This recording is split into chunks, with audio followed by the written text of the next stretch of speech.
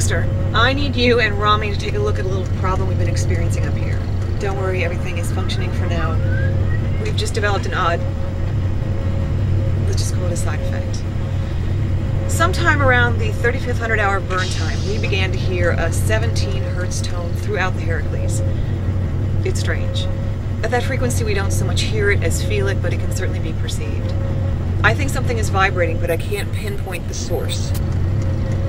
I need you to run some simulations. Rami should have all the boat's construction data, and you should have all the mechanical data you need. So together, you should be able to put together a pretty accurate computer model. Start with the test simulations we ran last year. Just make sure you modify them with the changes we made. That should give you a pretty solid head start. There are a few other things you should know as well.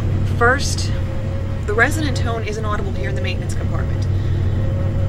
I've taken readings all over this end of the umbilical and I can't find anything. There doesn't even appear to be anything that's loose and rattling. All the engine components are solid and functioning well within spec.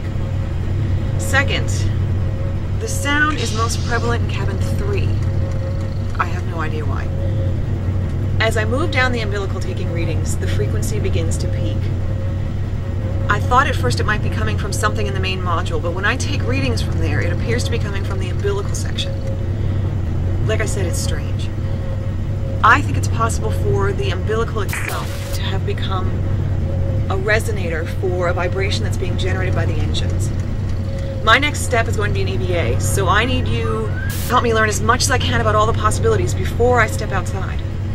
And eliminating possibilities is just as important as presenting new ones. Okay, I think that's everything for now. I'll let you know if we gather any additional data. And, thank you for your assistance. Hewitt out.